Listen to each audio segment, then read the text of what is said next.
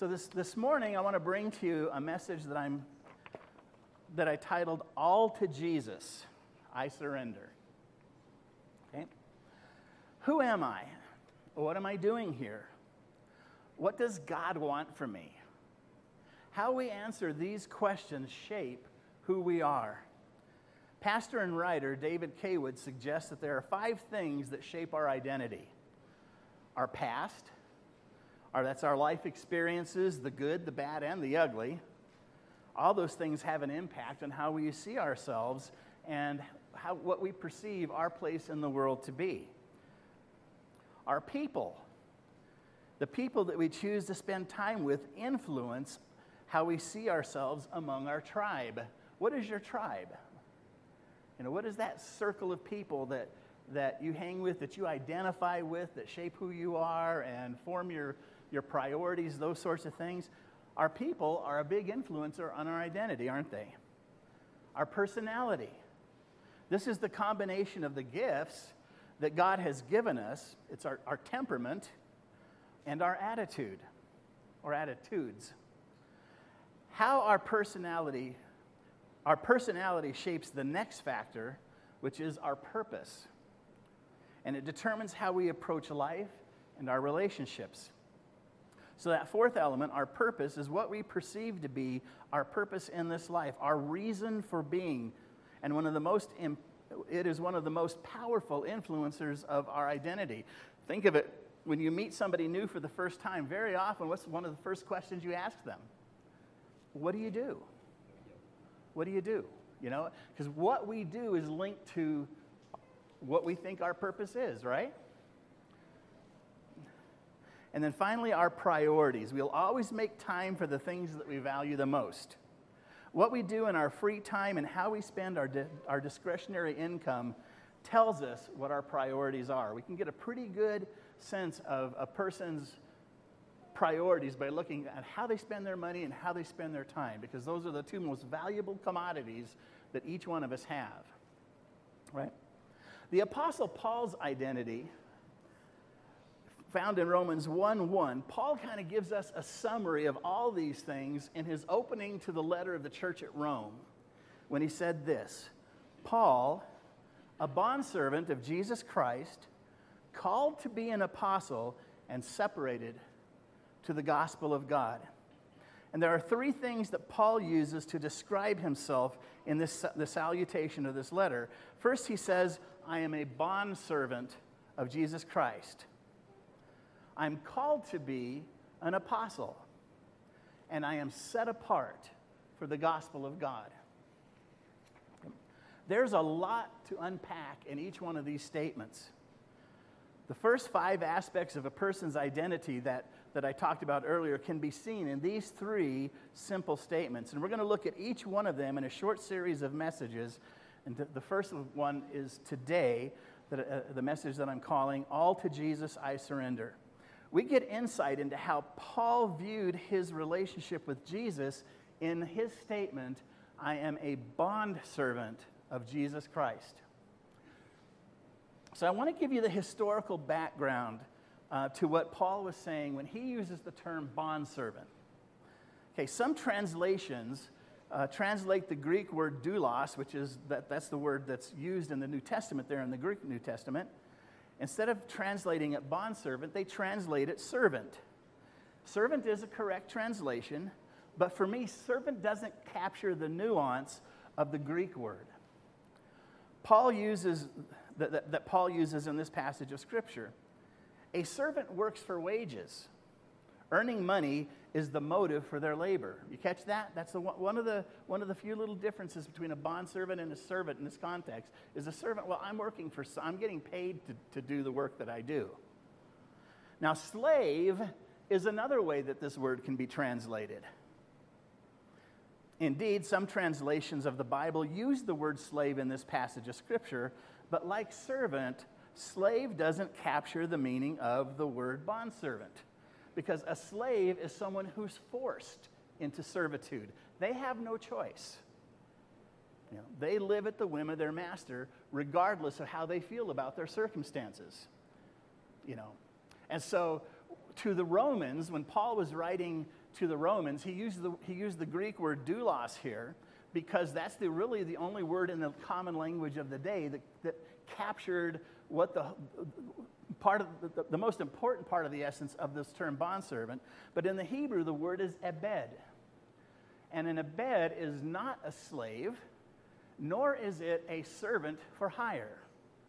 And we're going to take a look at how the Old Testament describes this bondservant, so that we understand what Paul is saying about himself and how he sees his relationship to God as a bondservant to Jesus Christ. Now we have to remember that Paul was a former Pharisee, right? Remember the Pharisees, the religious people in the Jewish religion in the first century when Paul was alive? He was very well versed in the teaching of the law, the Old Testament law. And he also knew the prophets. He knew the writings. That's what encompasses what we call our Old Testament today, the law, the prophets, and the writings. He had access to all the commentaries of the day by famous and notable rabbis, such as his own mentor, Gamaliel. Do you remember in the book of Acts where Paul talks about himself being a student of Gamaliel? This is a big deal. To this day, Gamaliel, that man who was Paul's mentor in the Jewish faith, is one of 6 rabbis who hold the title of Nasi, or prince, among the Jewish scholars. To this day, there's only 6 of them. Paul's mentor was one in the first century, 2,000 years ago. So Paul knew what a bondservant was. His understanding of bondservant and the way he used it, as I mentioned, comes from that Greek word ebed. And it's found in Exodus and Deuteronomy. And I'm going to read to you the passages of Scripture. They're fairly lengthy, so I'm just going to kind of condense them and pull together with the essence of it. You can read them for yourself in their entirety. But Exodus 21, verse 2, and then verses 5 through 6. Here's what the Lord says in the law. Now, this is part of when God met Moses on the Mount Sinai and gave him the 10 Commandments. Those 10 commandments are what got famous. There were 632 other commandments that we don't talk about very much, because the big 10 are there, but there are 632 more. And this part of what we're going to read here is another set of those commandments that the Lord gave to Moses on Mount Sinai. He says this: if you buy a Hebrew servant, he is to serve you for 6 years, but in the 7th year he shall go free without paying anything. Now here's the context, all right? I'm a wealthy Jewish landowner, and I'm very prosperous. And my poor neighbor Austin hits some hard times. His crops dry up. He doesn't farm well. And he comes to me and he says, look, I'm in trouble. I can't feed my family. I'm willing to indenture myself to you for 6 years so that you'll pay me, so that you will take care of me, take care of my family. And then at the end of the 6 years, I'm supposed to release him, and we're going to find out later, not only do I release him, but I'm supposed to set him up really well. Give him a big chunk of money, some goods, whatever it takes to help him get back on his feet. Austin's going to be okay. Okay, now this is one of the ways that the Lord is taking care of people who hit hard times within the Jewish economy in that time. This is a way to take care of them. They work for a living by indenturing themselves to somebody for about 6 years. And that's the context of this passage of Scripture.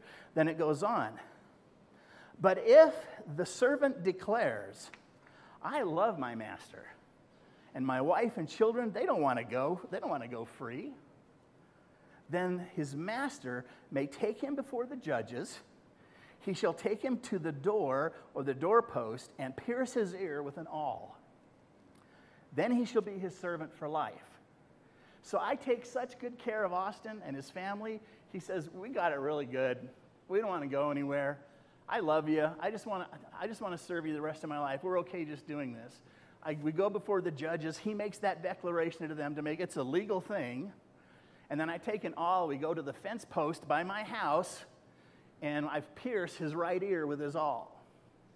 Now, one of the things that the Bible does not command that often the Jews would do is they would put a gold ring in that piercing. 1, to make it permanent, and 2, to stand as a symbol to the people around them that I am a bondservant. My ear's been pierced. Right? So that's the whole idea behind what Paul is saying when he describes himself as a bondservant of Jesus. Then in Deuteronomy chapter 15, 12, and 16 through 17, it says this. And it just reinforces this a little bit. And the context of this is Moses, before he's about to die, he's given his last speech to the nation of Israel. And this is coming out of that speech. And he's reviewing the law that God gave them back on Sinai. He says this: if a fellow Hebrew, a man or a woman, sells himself to you and serves for 6 years, in the 7th year you must let him go free. But if your servant says to you, I do not want to leave you, because he loves you and your family is well off with you, then take an awl, push it through his earlobe into the door, and he will become your servant for life. Do the same for your maidservant. So whether it's a female or a male slave, indentured slave, this principle applied. Okay? Though it's not required in the scriptures, very often, as I mentioned, the masters have put a gold ring in there, and this is what made that wound permanent and identified them as belonging to their master. It's just kind of a pretty cool thing when you think about it. Right? And this is one of the things that made the Jewish economy work under the Old Testament. Because people who hit hard times, they had recourse. But they didn't become permanent slaves. They worked for a living, and then after 6 years, they were able to rebuild their lives. But in those cases where they said, I just like what I'm doing. I could do this the rest of my life. I'm all right with it. There was a way for them to become part of the master's household and make that relationship permanent.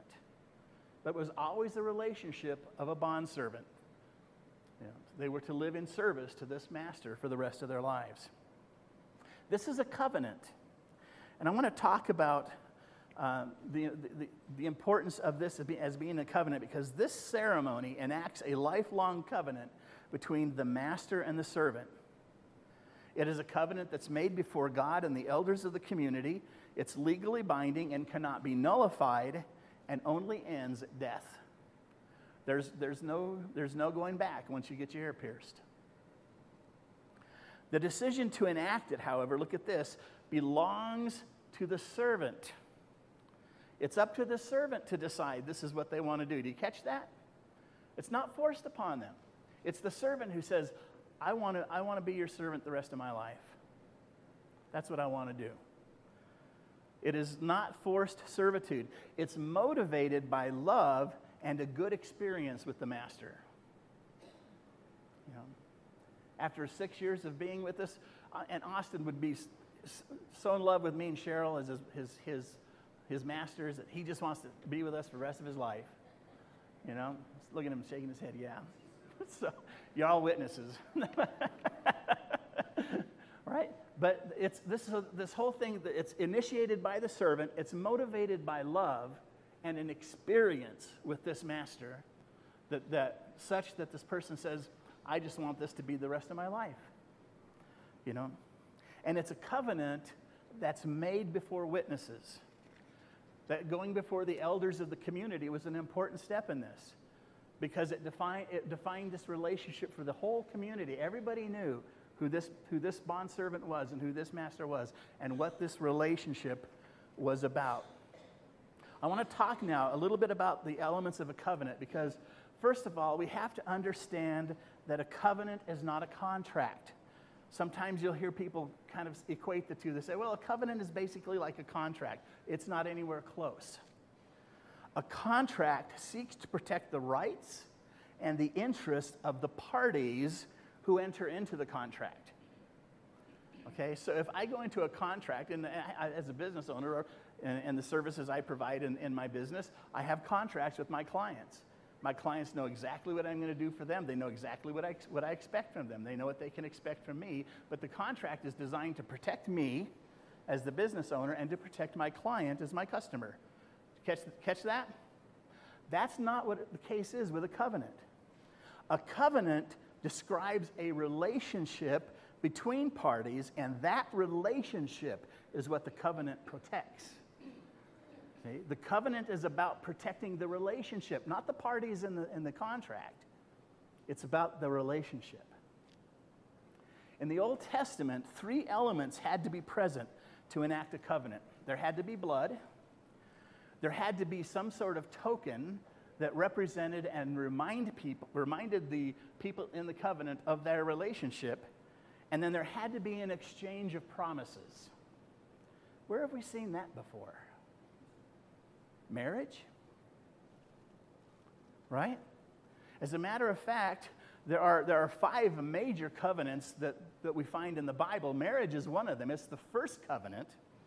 But the other ones are, another one is the Noahic covenant, the covenant that God entered into with humanity through Noah after the flood. Noah offered sacrifices. There's the blood. What was the token? The rainbow. What were the promises? I will never flood the earth again. I will never destroy the earth again with a flood. So all those 3 elements are present. Then there was the Abrahamic covenant, the covenant that God entered into with Abraham. The Mosaic covenant, which we often call the Old Testament. That covenant was also enacted by blood. And there was a token. There was the Ark of the Covenant. And inside of that covenant were 3 things that stood as witnesses of the covenant. Aaron's rod that budded, a pot of manna, and the tablets of stone that God gave Moses on Mount Sinai, right? So there's the token. And the promises. The whole book of Deuteronomy is a recitation of those promises. If God says that God's promise, I will protect you if you do your part. I will watch over you. Here's my part, and here's what I expect of you. Here's your part. And it's all about the relationship that Yahweh had with the nation of Israel under the Mosaic law. Okay? Then there was the Davidic covenant, the covenant that God entered into with David, saying, I'm going to establish your house forever. There will always be a ruler from your house before me. After David offered sacrifices when he became king. And then finally, the last covenant is the New Covenant, or the New Testament, as we call it. There was blood, the blood of Jesus. What's the token? We have been sealed with whom? The Holy Spirit. He's the token of our relationship. And the promises, Matthew through Revelation. They're all right there. So these elements in this bondservant covenant that Paul claims himself to have entered into with Jesus. I am a bondservant to Jesus Christ. The piercing of the ear represented, it brought blood, and it represented death. The death of that person was giving up their future to connect themselves for the rest of their lives to this master. The ring and the doorpost were the tokens. The ring in the ear, the mark on the hole on the doorpost. The awl was the accepting of the masters. That's the masters accepting the responsibility, because it's not just that the person's getting a free slave.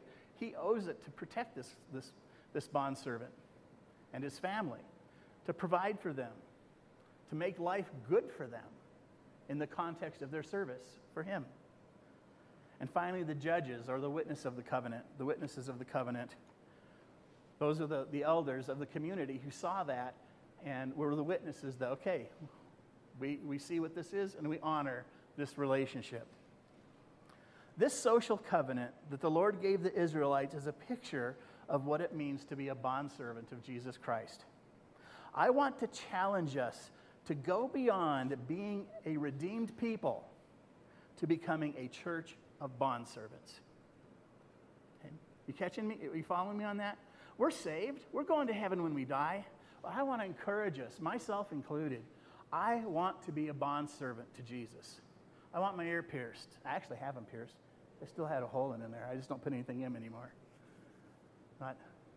But that's the level I want to serve Jesus at. Totally in. I'm all in, Lord. My preferred future is the one you have for me. And we can say that at any age. This is not just for the young. It's not just for the old. At any place, when we in our relationship with Jesus have enough experience with him that a true love grows for him, there's going to come a point where there's something is going to yearn inside us that we want to go a little further. And he's going to bring out an awl. Say, are you ready? I'm going to pierce your ear. Right? Becoming a bondservant of Jesus is a decision that we make. It's your response to experiencing the love of God and his grace in your life. And it can only happen after you have a history with him. You can't expect this of somebody who's brand new in the Lord. They're just getting started. But there's a point at which all of us are going to have an opportunity to go deeper in and higher up when it comes to our service to the Lord. Our very best can only be given to God after he pierces our ears. This piercing is symbolically what we're talking about here. It represents the death of the flesh. It represents the death of what me and what I want and my selfishness and everything else, and puts me in a place that says, God, whatever you have for me, I'm in. Whatever that is, I'll be a fig picker like Amos was, if that's what you want for me. Right? God calls us to die and to surrender and live a broken life, if you will. Broken from our own selfishness, not broken in the sense that we're hurting, but broken in the sense that my will, it's not my will, it's your will, Lord, that matters. And those times are the doorposts in our lives. We're going to have many of them. Denny, Brother Silliman, I guarantee you, you've had your ear pierced. Just the little bit of, your wife doesn't know yet, but just the little bit I've gotten to know you, and the things that God's called you to do that were challenges, that made you go, well, Lord, I'm not sure I want to do this, but I love you enough that I will. Every time we face something like that and we say yes to Jesus, our ear gets pierced. It brings us into a different kind of a relationship with him. God puts a ring in our ear and he marks us as his own. And I'm not talking about salvation here, so hear me on that. I'm not talking about that. I'm talking about something different. He gives us power of attorney over his affairs, and he expects us to be faithful stewards of his possessions. That's what Austin's job would be as a bondservant, to make sure that the affairs of my household ran smoothly. Just like Joseph, remember Joseph in the Old Testament? When he was at Potiphar's house, right? He was put in charge of everything. That's what his job was as a slave to Potiphar in Egypt. Right? Becoming God's bondservant brings his authority, his blessing, and his provision to carry out the tasks that he has for us. When we become bondservants and he calls us to do things, he's going to provide us with what we need to get the job done. Right? He doesn't leave us hanging. He's going to provide it. But we can't fake this.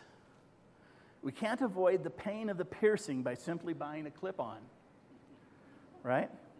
I wear it when it's fashionable, but when it starts to become inconvenient, I'm going to take that off.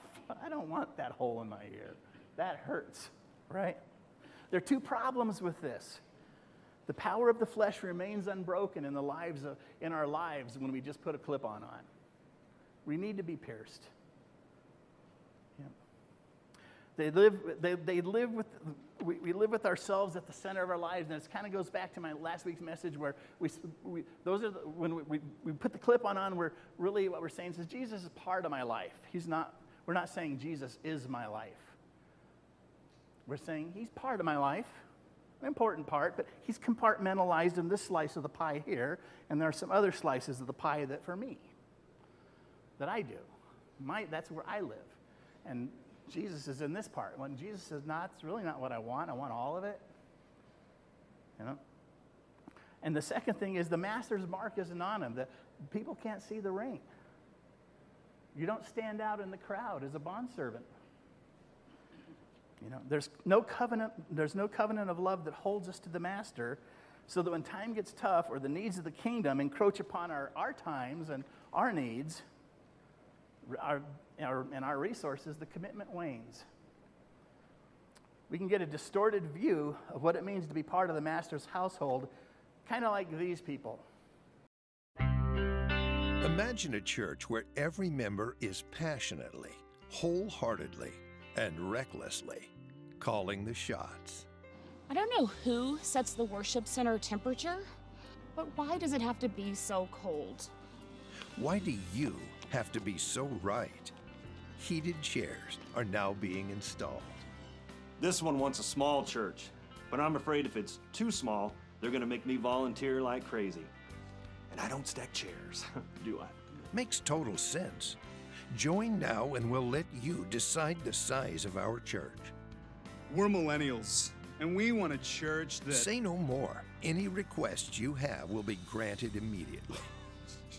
Parking is horrible. It takes me almost 6 minutes to get from my car to the building. Oh. It's going to take me 6 seconds to tell you a valet service is on the way. My pastor's preaching, it's all over the map. I say, I don't know, stick with the books of the Bible. We should be only exegetical. Okay, next week we start John chapter 1, verse 1. And we'll even start pronouncing that word the way you said it. Hey, I'd like the sermon to be no longer than 30 minutes. How does 15 minutes sound? Hey, anybody willing to go 15 should be willing to go to 10. You drive a hard bargain. But from now on, 5-minute sermons it is. Now you're talking. Me Church, where it's all about you.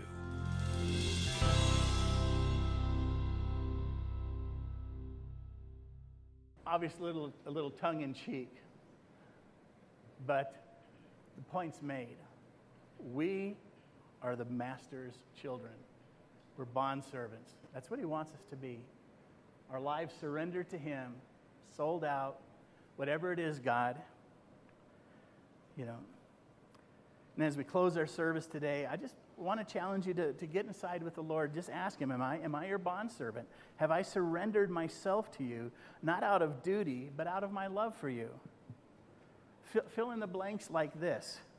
Your name, a bondservant of Jesus Christ, called to be a mom, a dad, a teacher, a retiree, city worker, doctor, electrician, correctional officer, whatever it is, you're called to be, whatever God has you doing right now. You know, separated for the gospel of God. Is this your identity? Is this true of you? You know?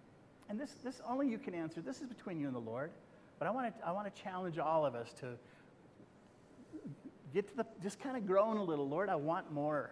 I want to be more of who you want me to be, and I want you to use me in this day, in this time, whatever station of life I'm in. Use me, God, for your glory. Amen? I'm going to ask Shay, and Paul is already. We're going to close with a song this morning. And let's pray. Lord Jesus, you're awesome. You deserve our absolute best, and you deserve 100% of who we are every minute of every day. And yet, God, we know that that's a challenge sometimes for us. Lord, we still have very real and definite distractions and enemies who want to just keep us from, Lord Jesus, just becoming the people you want us to be. God, becoming the kind of life-giving church that you have for us. And God, this isn't to criticize what we are, only to challenge us to not become complacent, Lord. To allow you to keep doing what you're doing in us. We love you, Lord Jesus. And we ask, God, now that you would just touch every heart here in whatever way he or she needs, Father. In your precious name we pray. Amen.